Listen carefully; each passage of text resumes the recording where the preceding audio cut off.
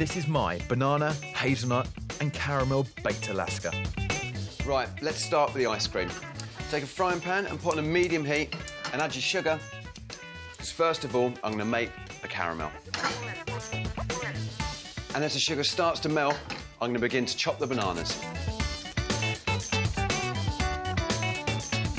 Now, as this is a dry caramel, don't be tempted to stir the sugar, because otherwise it can start to crystallise and get clumps in. The sugar will start to caramelise very quickly. And just when you've got a light golden brown colour, add your bananas. And then add a good dash of rum. Make sure the bananas are completely coated in caramel. Then pour in some double cream and, last of all, vanilla paste. Now just simply put into a processor and blend.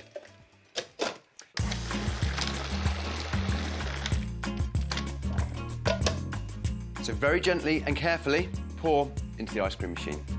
The machine's a great way of getting things going, but if you don't have one, just put the mixture in the freezer at this point, stirring vigorously every 30 minutes until it becomes quite firm. And then churn. For about 30 minutes, but ice cream machines can vary, so churn till set. So after 30 minutes... The ice cream's now set, and I'm going to transfer it to a bowl. And lining the bowl with cling film means that when you need to take it out, you can just pull away gently and none of the ice cream sticks to the sides. A little tap, just to get rid of any excess air. Cover the top with cling film, and then pop into the freezer for anywhere between 2 to 3 hours until it's rock solid. Now for the lovely caramel sponge. First of all, we're going to cream the butter and the sugar.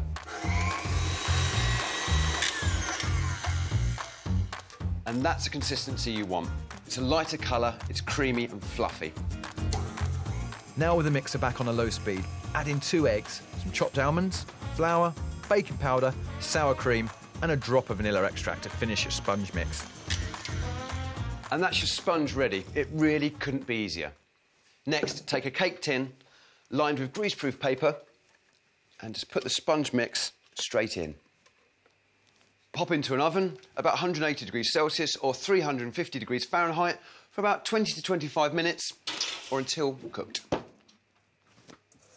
And here we have a sponge that's cooked and chilled. Take a bowl, the exact same size as the ice cream, and just simply cut round. And that is the perfect base for the Alaska. Now, let's start with the meringue. Take your egg whites and whisk.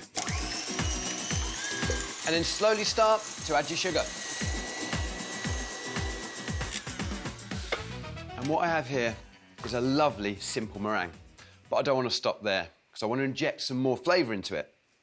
So I've blended some hazelnuts with a little sugar to create a hazelnut dust, which I'm gently folding into my meringue.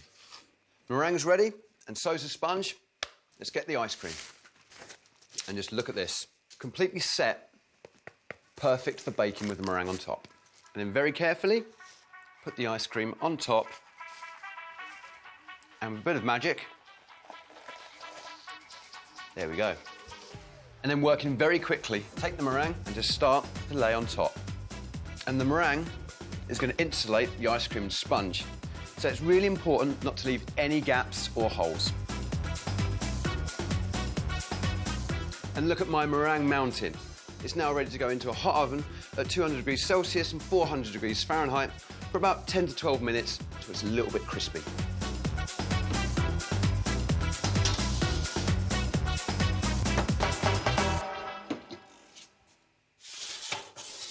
Look at this. Just going to drizzle some dark chocolate over it, just add in even more flavour. And then last of all, another sprinkle of hazelnuts. And that is my banana, caramel and hazelnut baked Alaska. For details of this recipe and more, go to foodnetwork.co.uk. I think Leonardo and his mum would be happy to share this with me. But there's no sharing today, because this is all for me.